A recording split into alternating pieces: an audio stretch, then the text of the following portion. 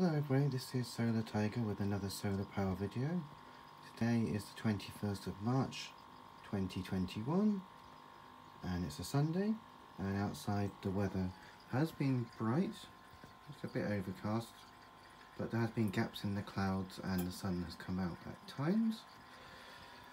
So outside you can see the three 100 watt solar panels. They're all wired in series to produce about 60 volts. They are the three 100 watt solar panels, and they're outside on the shed.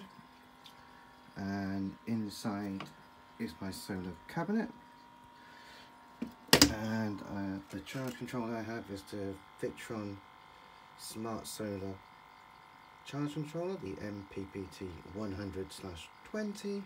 It's a 20 amp MPPT solar charge controller, and that is my setup. As you've seen before, I installed the charge controller on Christmas Day of last year, as you saw in my previous videos, and I showed you how to set it up. This controller has Bluetooth built in, hence the smart name, and I also have it hooked up to the Raspberry Pi to monitor it online on the internet through the VRM remote portal. I've done videos on that as well before. On the front of my cabinet I have the Victron BMV712 battery monitor, and that monitors my system. And at the moment you can see the batteries are at 13.75 volts. I have three 12 volt batteries in parallel to give 12 volt 300 amp hours. They are sealed AGM batteries, the sealed type, sealed AGM, and they don't vent off under normal conditions. So this is a video just as an update. So I'm going to take you to my iPad, and we link to the controller with the Victron Connect app via Bluetooth. So if I just go back here a second. So this is the screen. So I got the solar charge controller and the battery monitor. They've been named as solar panels and battery bank respectively.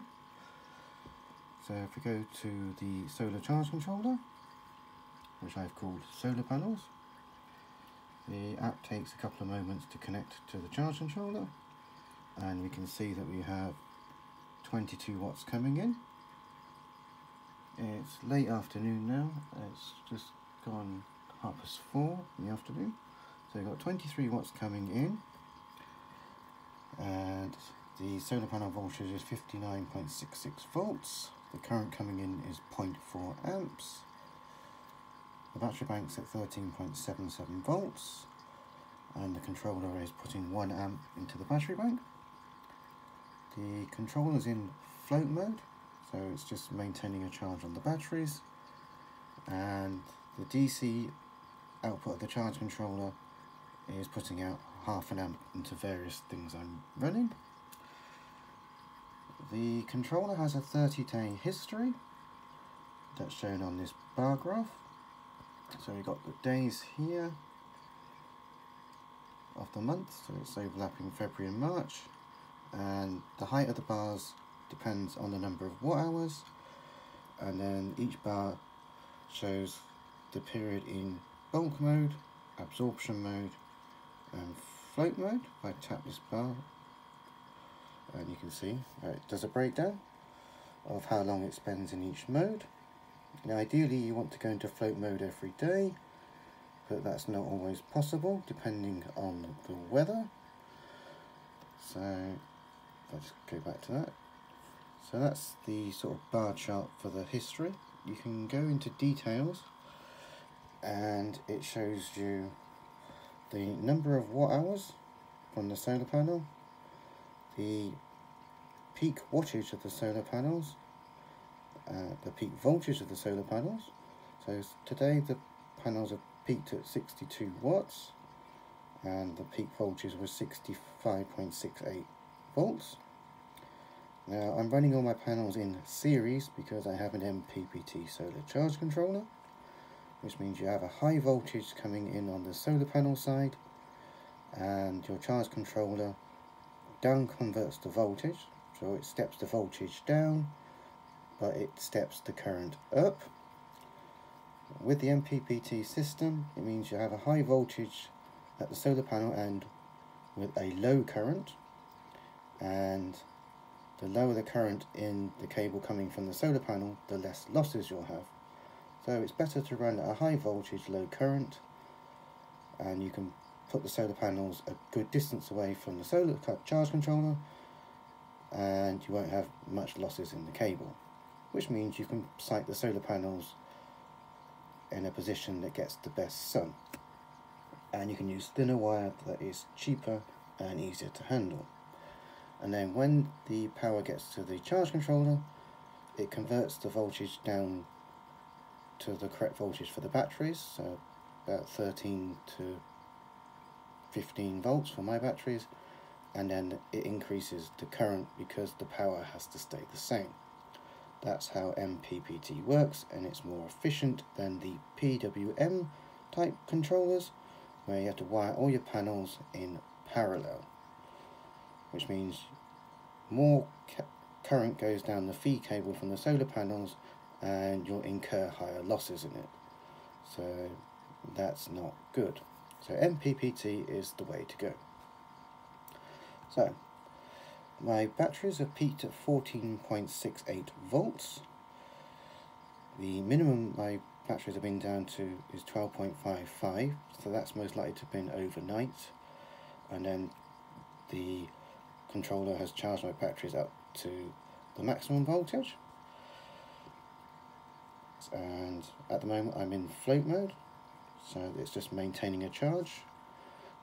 Because I have AGM batteries, the maximum voltage of the battery bank will be about 14.8 volts. But if you have a different type of battery, then you may have a different voltage set point. So that depends on what batteries you have. It says here I've consumed 70 watt-hours from the DC output of the charge controller. That does not include any use of any inverter because the current doesn't flow through the charge controller. So that is the charge controller side of the system. I will go back now and show the battery bank point of view. So my battery bank is monitored with the BMV712, which has Bluetooth in it. So all this information I'm getting over Bluetooth from the battery monitor through the Victron Connect app. So we can see here that the battery bank's at 13.76 volts. I'm currently putting 0.8 amps into the battery, and that's a power of about 11 watts. The consumed amp hours is saying 0 because my batteries are fully charged. If I use my loads, then this will rack up a negative number, and then during the day as you charge the batteries, the value will hopefully get back to 0. If you don't have enough sun to cover that, you'll have a minus value that you'll be carrying on to the next day. So it says that the time remaining is infinite because I'm actually charging the batteries at the moment, and the relay is open, but I don't have that connected to anything at the moment. The app also has a history section, and it's showing nothing for some reason.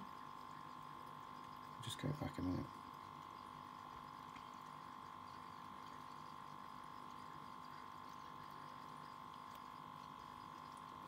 Right, here's a history section. So it shows you the deepest discharge I've ever put on my battery bank was 58 amp hours. The last discharge shows 0 as I have fully charged my battery bank. The average discharge has always said 0 for me for some reason. I have some quirks with that app. the average discharge has always been 0. This is the cumulative number of amp hours I've drawn from the battery since I installed the battery monitor. In this case, I've drawn 5,115 amp hours from my batteries. Then the next line shows charging and discharging, and it shows here that the total amount of kilowatt hours I've taken out of my battery bank is 64.9 kilowatt hours, but my charging energy that I've charged into the battery bank is 76.2 kilowatt hours. So it's showing here that I've always put more charge into my battery bank than I've taken out of it, which is good. If it was the other way around, then you have a problem where you're not charging your batteries enough and you're always running them down. Now,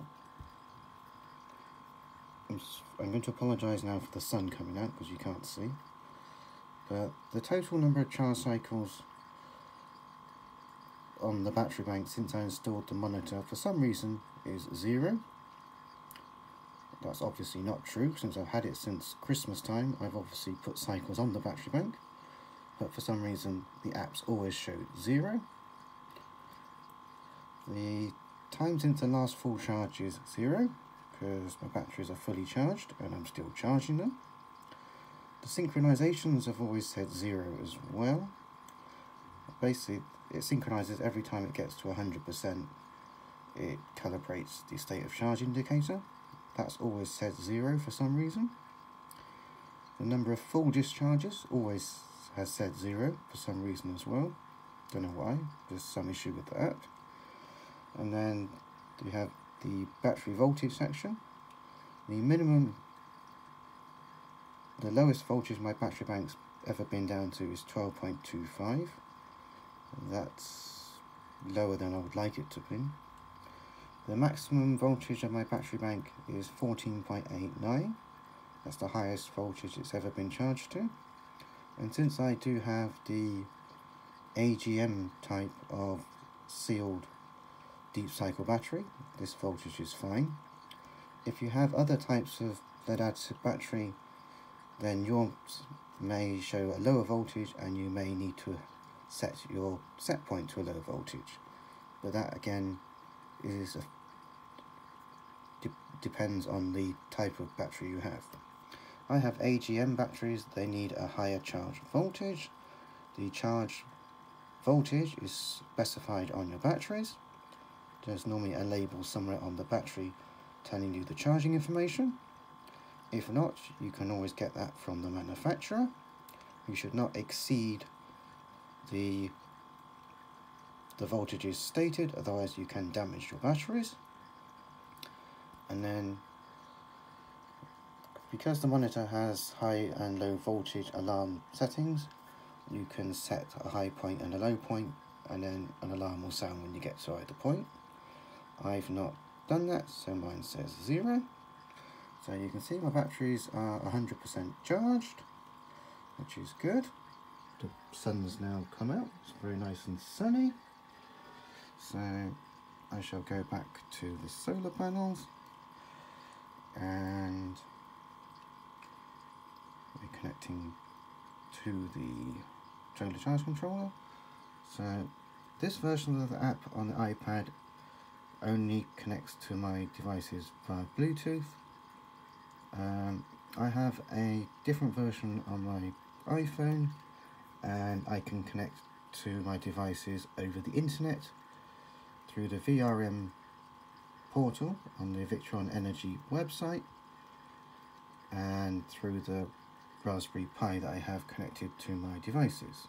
So I connect my devices to the Raspberry Pi, it connects to the VRM portal over Wi-Fi and then on the internet, so I can view all my information through the VRM app over the internet. So you can see my batteries are fully charged. I'm floating them right now. The solar panels are bringing 60 volts at a power of 22 watts. So everything is going well. So this is Solar Tiger saying thank you for watching my video. If you have any questions, you can put them in the comment section. I thank you, the people, for the interest that I've had in my channel, where people have asked me questions and I have tried my best to offer advice and information.